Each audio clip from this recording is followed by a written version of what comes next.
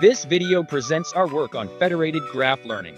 We propose a new perspective of this field and develop a framework on it to solve related problems. Firstly, let's discuss a real-world scenario.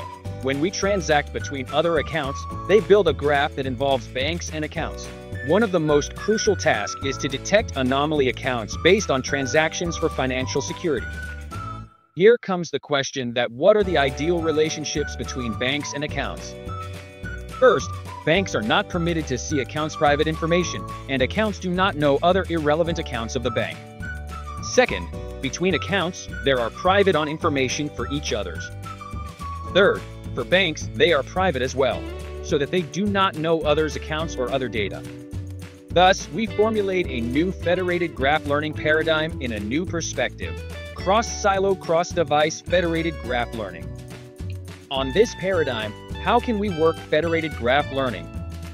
We propose hierarchical federated graph learning framework. For example, in the aforementioned financial scenario, the server can be the regional financial administrator, the silo clients are banks, and device clients are accounts.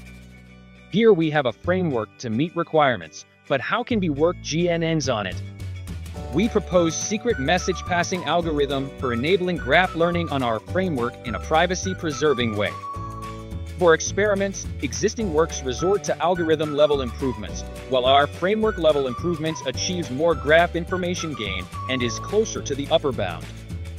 The main reason we can get such great gain is because of the preservation of cross-client graph integrity under privacy conditions. Besides, more algorithm-level improvements can be incorporated in our framework in the future.